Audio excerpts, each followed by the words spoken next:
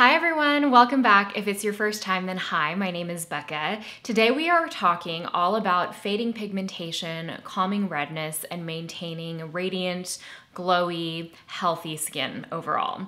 I am starting with a bare face. Well, I'm actually doing the whole video with a bare face. I just have some brow gel and lip balm on because I want to show you exactly what skin concerns I have right now and how I'm targeting them.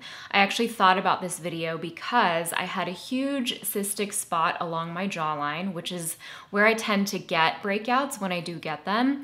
And for my skin type, and skin tone, I'm super pigmentation prone. So even though I'm a light medium skin type, my pigmentation gets really dark and it can get like purpley and red as well.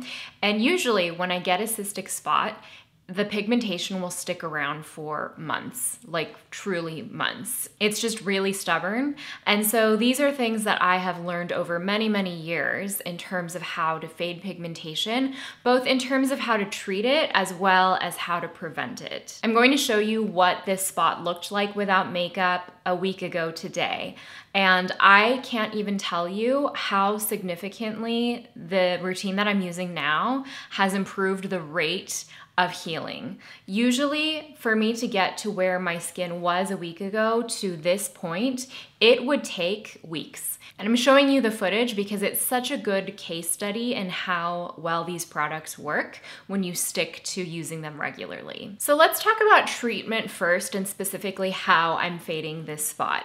There are two hero products of this video and then everything else is kind of the supporting cast. And these are the two hero products.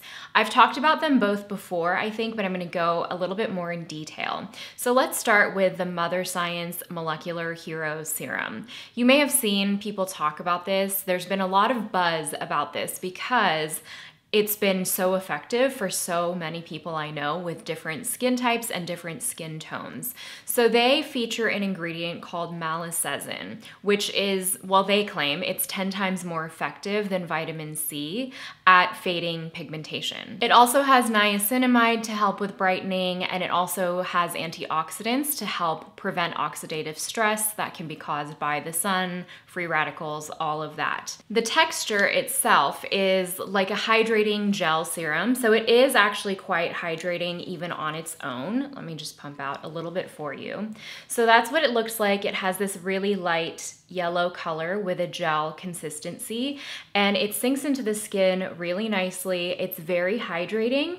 It's not a super dewy serum. It actually does absorb and then it sets down on the skin. It doesn't leave any greasiness or emollients behind. They recommend using 2 pumps of this right after cleansing in the morning and in the evening. For me, I've actually been using this mostly in the morning because I want that antioxidant protection in addition with my SPF, which I'll talk about in a little bit. So I cleanse and I go in with this right away because I want this to have the first contact with my skin before any other skincare that I'm applying. I mentioned in my 2023 skincare that I kind of fell off of vitamin C for a little while, mostly because I was just really focusing on simplifying my skincare routines and I was getting antioxidant protection elsewhere. But I've also been using this and it's been giving me that antioxidant protection, and it's just so effective at fading pigmentation. I can't even explain how quickly this is healing compared to how my skin usually is. For me, when I get cystic spots, it will obviously swell up under the skin. It's a node, it's like painful, and then it may or may not come to a whitehead, and then as it's healing, it turns bright red and then like a deeper purple or like a bluish color, and that is the tone that will stick around for a long time. What's been notable about my pigmentation here, as I've been using these two, is that the pigmentation, it did turn red as it does when it's healing, but the pigmentation is not turning as deep and dark of a blue tone or a blue purple tone as it usually does. So I feel like the pigmentation isn't setting in as intensely, so it's going to fade a lot more quickly. Another great thing about this is that it doesn't feel irritating or active on the skin at all. There's no tingling, there's no burning. It just actually feels really calming and hydrating, and it plays well with all of my other skincare. So in the morning, I just do this, and then maybe an essence, like a milky essence or a hydrating serum, and then moisturizer, SPF. So it's like a pretty streamlined routine. You can use this twice a day. In fact, the brand recommends it for maximum results. I may actually switch over to twice a day because I haven't had any issues using these together, but for the last week, I've been using this in the morning and this in the evening. I will also say this is a high-end price point. This is $89 for 1 ounce. However, when I am looking at high-end serums, I'm looking for multitaskers, right? I don't want there to just be one active ingredient or one hero ingredient. I want this to be well-rounded. I want this to potentially take the place of maybe 3 or 4 single ingredient serums. And this definitely does that because it gives you the antioxidant protection, it targets pigmentation, fades pigmentation, and I also find that my skin tone feels really luminous and bright and even, happy, healthy, all of that when I'm using this. So for me, it's worth it because it takes the place of multiple skincare steps. I don't even really need to go in with a hydrating serum again after this. So that's me in the morning. And then I've been combining this with Dr. Sam's Flawless Brightly Serum. This is a very different kind of product. The hero ingredient in this is a 10% azelaic acid. And I have to say, I finally understand the hype around azelaic acid. I've used other azelaic acid products in the past and I just haven't gotten the results or haven't enjoyed them long enough to stick with them, but this has given me very visible, very noticeable results. I think I mentioned this in my 2023 favorites. It's so good. So again, I mentioned a 10% azelaic acid. Azelaic acid is a powerhouse ingredient. It helps fade pigmentation. It also helps with calming redness.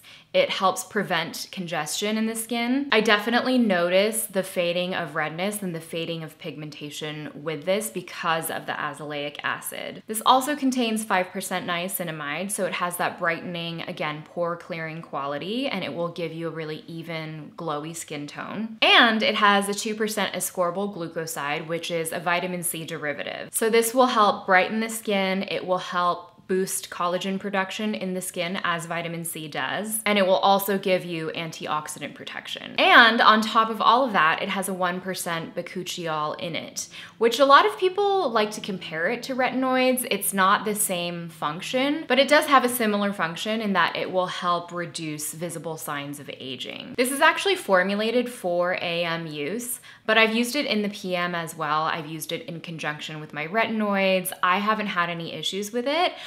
You can see why it's formulated as an AM serum because it gives you antioxidant protection, it gives you that niacinamide, it gives you that brightening, so it works well in conjunction with SPF, but obviously you can use it at any time. One thing to know about this texture is that it is a lotiony cream texture. So it's not a gel, it comes out like this white cream. So when I apply this, I apply it right after cleansing, but I want to make sure that my skin is completely dried off.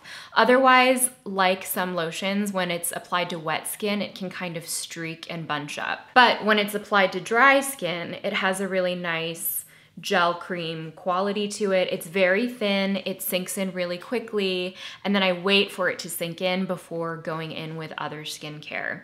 It has a very like silky matte dry down, so it's not going to be your moisturizer necessarily. I would go over this with another moisturizer, and then I would go over with SPF or just go over it with a night cream. Again, this is a high-end serum. It's $60 for 1 ounce. 1 ounce is standard for serums, but because it has so many ingredients in it and it's a multi-targeted treatment, I really don't mind. And I will also say I've been using it kind of off-label, almost as a mask sometimes. So before bed, I've actually been taking a little bit and applying just like a really thick layer over it and using it almost as an overnight treatment. In conjunction with whatever skincare I'm using. I don't think using more means you'll get better results, but for me it's more that I've wanted to make sure that the entire area is covered and targeted. And I've been having, again, incredible results with these together. If you can tolerate it, they work great together. The only crossover ingredient here is niacinamide in both of these. So if you're sensitive to that, you may not want to use these together. But other than that, I don't think there are any redundancies in the formulas, and they've just been amazing. I can't even explain to you how good they've been for fading pigmentation. So those have been my two hero products for fading pigmentation. The other product that I would say has a strong supporting role is my LED mask. You guys know I've talked about this a bunch on my channel. It is a product I've been using for a very long time, several years. I have the current body one that's like a flexible LED. I've talked about it a bunch before. I do have a discount code for it because it is a higher price item, obviously. I think my code is Becca15 for 15% off.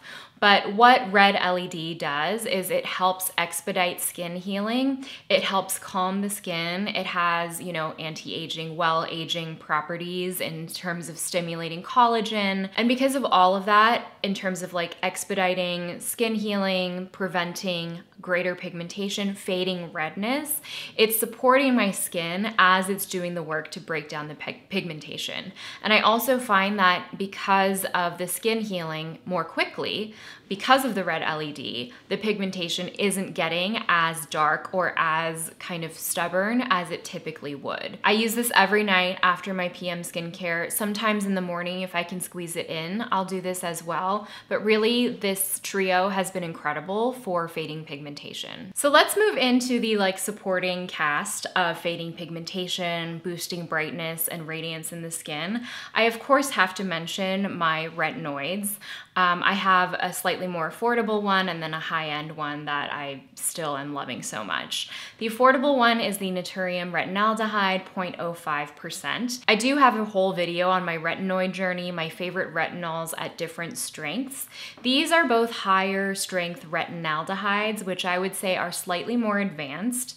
But they're so well formulated that they're actually quite approachable, and I have heard people say they've transitioned to using them without much irritation. So this is a gel cream, and it comes out as this yellow color. That is the color of retinol, and you can use this. It's hydrating actually on its own. Or you can use it in conjunction with a moisturizer on top. Our retinoid is another example of a luxury product that targets multiple things. Retinoid is their patented version of retinol. They say it's 8 times stronger than the typical retinol, but I haven't found any irritation with it. It's been really beautiful for brightening. It's recommended for AM and PM. I mostly use it in the PM. This also has vitamin C in it. It's a vitamin C derivative that's called, let's see if I can say it, tetrahexyldecyl ascorbate. So this helps with brightening, it helps soften signs of aging, it will help boost collagen production, and then it also has hyaluronic acid, and it's also very moisturizing and super elegant on its own. These are all things that I absolutely would expect from a product at this price point. It's $182. It might be the most expensive thing I'm using right now in my routine, but it really does deliver. I'm so sorry to tell you this, but it's very, very good.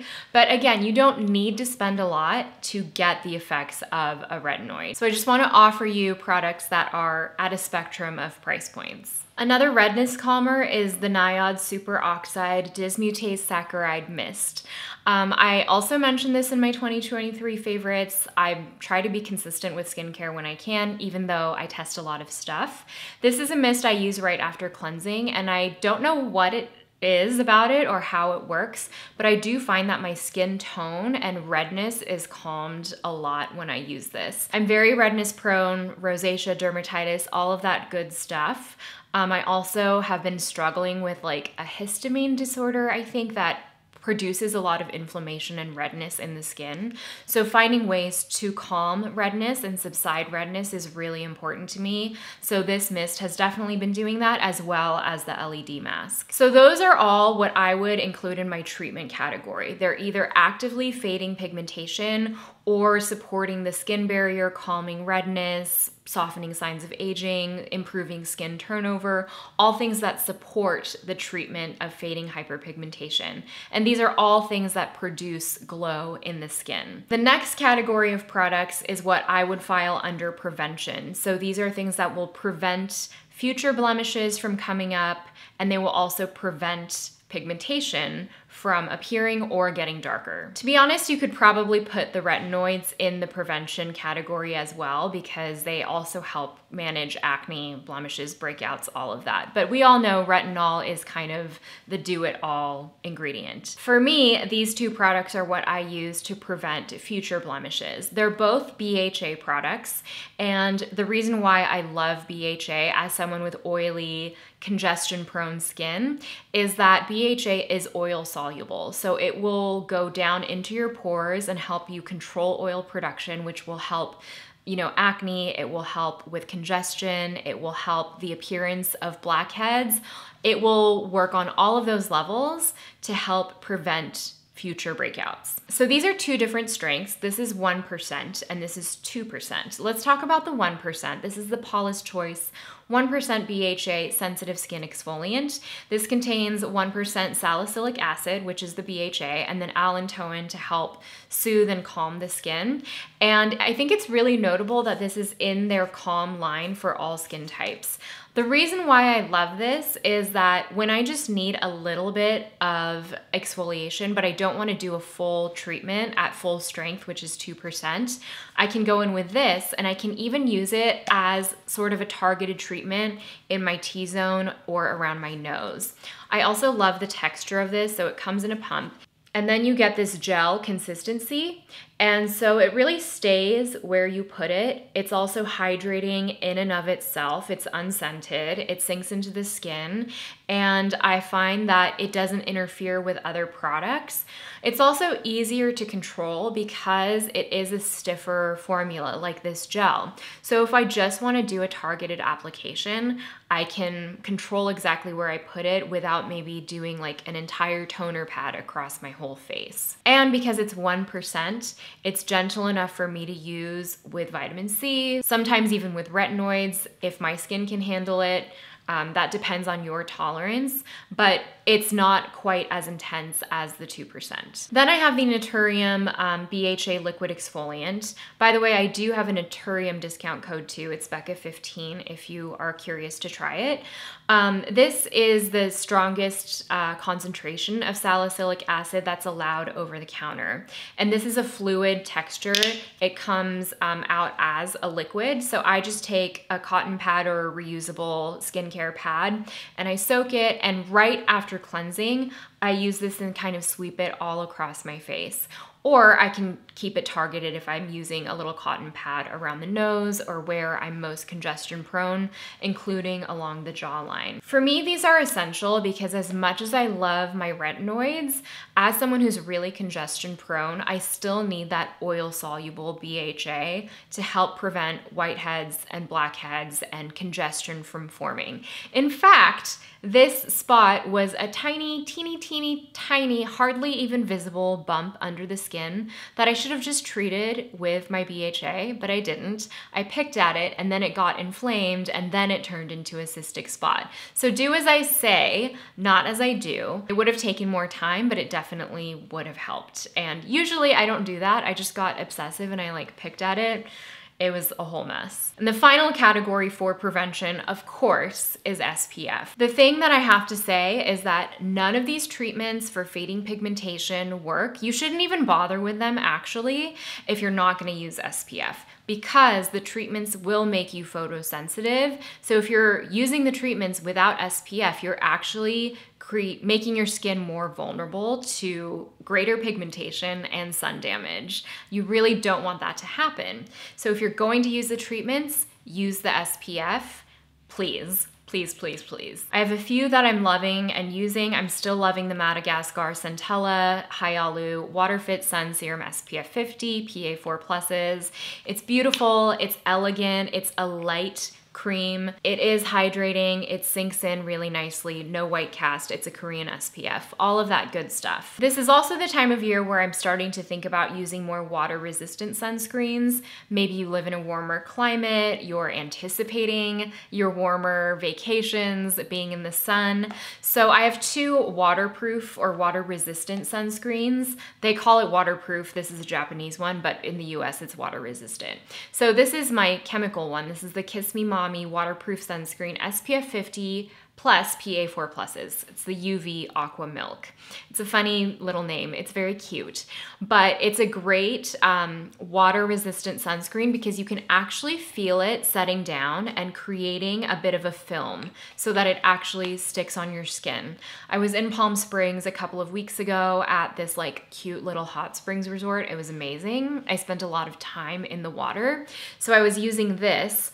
And again, it's a very lightweight texture, but as you rub it in, you can start to feel it sort of set down and create a film over the skin. It's not uncomfortable at all, it's totally sheer. And then it turns into this like silky matte texture. You can actually feel the texture change happening. And that's what helps it stay water resistant. I do have a mineral option. It's one I've been loving. I'm still using this a ton still. It's the Isden Aerofitona Ageless Ultralight Emulsion Broad Spectrum SPF 50. Isden is a Spanish brand, but they are available in the US. This is their tinted version, which I love. And they also have an untinted version. So if you're looking for mineral options, I highly recommend them. They put a ton of clinical testing behind their products, and this is a zinc oxide based SPF. This shade is also a really good shade for me for a tint. So that's what it looks like. It has a nice golden undertone. It's actually the closest I've found in terms of a match for a mineral SPF, but they do have an untinted version as well. This is also water resistant up to 40 minutes, so definitely reapply, but it has a similar set down quality where it creates a film as it's setting down and it really binds to the skin. It's also great if you're like a very sweaty person. And the last thing I want to mention is an SPF stick that I've really loved. I actually emptied 2 of these. This is the Round Around Green Tea Cica Mild Sun Stick. It's SPF 50 plus PA4 pluses. The thing about this that I love, which is unique from a lot of sun sticks, is that this is a chemical SPF. So a lot of sun sticks have zinc in them. They create that chalky feeling. This does not have that. It goes on thin, it's elegant, it's sheer, and it's also matte. So it's not greasy. It doesn't leave like that sticky finish on the skin. I'm very, very picky about sun sticks, and this is probably my favorite one I've ever tried. So I know they sell these in 2-packs on YesStyle. It's $12 or something, so it's pretty affordable. It's a great way also if you're on the go to reapply SPF on your arms, on your hands. I keep one in my purse, especially for when I'm driving. I've also reapplied it over makeup carefully, or your neck or whatever. If you have kids that you have a hard time getting SPF on them, this can be helpful. I wouldn't recommend it in place of a really good liquid SPF application. For me, this is a supplemental product, but it's my favorite sun stick that I have tried. So I know that's a lot of stuff. Let me just review the order in which I use everything. So in the morning, I'll use my cleanser and then I'll go in with this mist. I'll let it set down. And then I go in with the Mother Science Molecular Hero Serum, or you could go in with the Dr. Sam Bunting Brightly Serum. Then I use a moisturizer, and then I go in with an SPF, any of the ones that I've mentioned. In the evening, what I will do is I will cleanse, and then I will mist again. Then I go in with the LED mask, just with the mist only. You want the LED mask to have direct contact with your skin, so you don't want to have any occlusives that might prevent the red light from penetrating. So then after the mask is when I go in with my treatments. I would say use the BHA to treat congestion and do exfoliation to treat your pores, or use the Dr. Sam or the Mother Science for fading pigmentation, or use your retinoid. I would not say use all of these at the same time unless you know your skin can tolerate it. But generally, Either the brighteners, the BHA, or the retinols will be sufficient to treat multiple concerns. And then if I want to, I'll go in with like a richer night cream or something like that. So I hope this was helpful. I hope I laid everything out for you in a way that's digestible. But if you have any questions about any of the products, let me know. I will also, of course, include the discount codes for anything I mentioned below. No pressure to use them, just if you want to. And if you have any questions, I'll meet you in the comments and try to answer what I can. But I just have to say, like, this routine with these two products, nothing has helped prevent and fade and target pigmentation like these two have. So they're really the star of the show. So if you're on this skincare journey with me in terms of targeting pigmentation, boosting your radiance, good luck. If it's your first time here, then I would love for you to subscribe, and I'll see you in the next one. Bye.